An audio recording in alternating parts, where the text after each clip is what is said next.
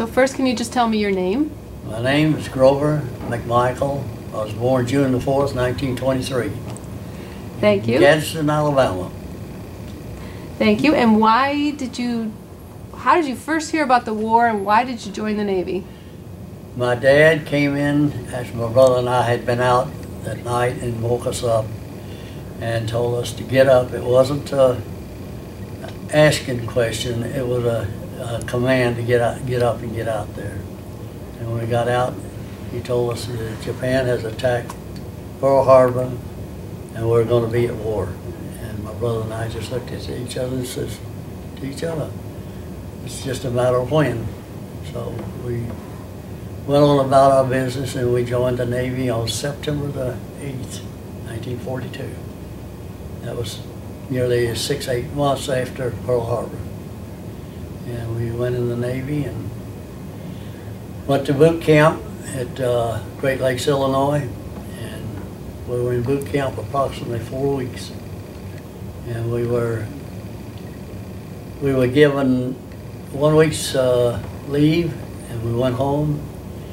And my dad went with us to the Union Station in Cincinnati, Ohio, to get on the train to go to Norfolk to catch the ship. And before we started to get on, he said to us, and this is another command like, you boys come here. And we walked over and said, yes, Dad. And he put one arm around my brother's neck and one around mine, and put his head between ours. He said, don't ever be afraid to pull the trigger, those people will kill you. And the other thing he said, when we started to get on the train, he said to us, don't do something you'll be ashamed of the rest of your life. And my brother and I just got on the train and left. We got about halfway to Norfolk. My brother said to me, he said, what did he mean by that, saying that to us? I says, I took it, John, that he was telling us if we had to die, die like men. Don't curl up and take somebody with you when you go. Don't just give it up.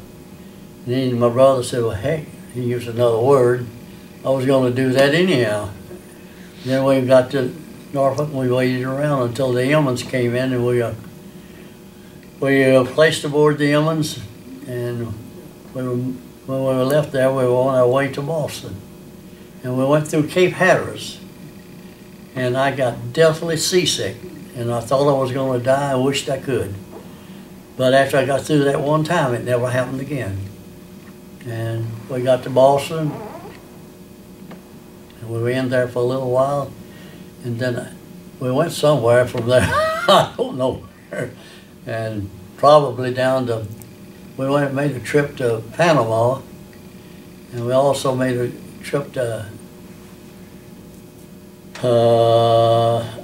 Newfoundland and Argentina, and then we went to Cuba, I think, and after that we went over to, I think, to Scapa Flow, northern Scotland, and I was transferred to sonar school. And I went to sonar school and was there for 6 weeks, I think it was.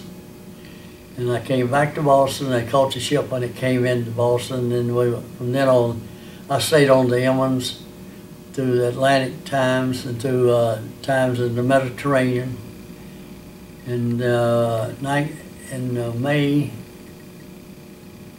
they sent us up to England, and we made the invasion at Omaha Beach. And when we were done with that, we moved down to Cherbourg and shelled Cherbourg while the Army was moving in. And from there we left and went to, well, heck, I just told the person where we went. And it was, anyhow, there was 3 of us had a picture made with each other, and I just gave it to somebody in Europe. And from there, we went back into the Mediterranean and stayed there on May the 14th before we went to, getting this straightened out here now, before we went to the invasion of Europe. We had helped sink a German submarine, and some prisoners were taken, and I think the USS Ellison took them down to Gibraltar and turned them over to the British there. And then we went to Mers El Kabir, North Africa. And from there, actually from there we went to Normandy, and the other happened. And then from there we went back to the Mediterranean and the invasion of southern France. And after that, we left southern France. We came back to Boston, and they converted Emmons into a destroyer, DMS, destroyer minesweeper. And from there, I was transferred off with the Emmons, and I went to sonar school again. And I heard that the Emmons was sunk after I got out of sonar school, and I was in Norfolk in the hospital. And I saw one of the men that was on the Emmons, and he told me it had been sunk. And then I put another destroyer in commission in Orange, Texas, in the USS Dice. And after the war was over, we went through the canal to San Diego, and then I had enough points I put in for my discharge, and that's it. Can you describe what you went to sonar school to become a sonar operator? And what does that mean? What would you do? That we would ping to see if we got an echo back from submarines. It was anti-submarine warfare is what it was. But my battle station was a 20mm machine gun. And the man that took my gun when I was transferred was killed at Okinawa by kamikazes. His name was Cole. He was from Chicago, I think. And then, what was life like on the Emmons in terms of how you got along with your other shipmates? I had no problems. I've never had problems with people at all. If problems start to come up, I just walk away. To me, I was taught it's foolish to fight about something that amounts to nothing, you know.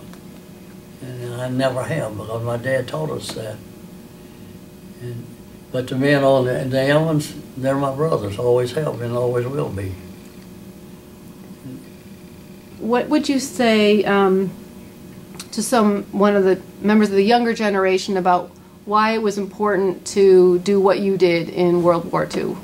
To me, it was important because I was taught that this country was the greatest country in the world, and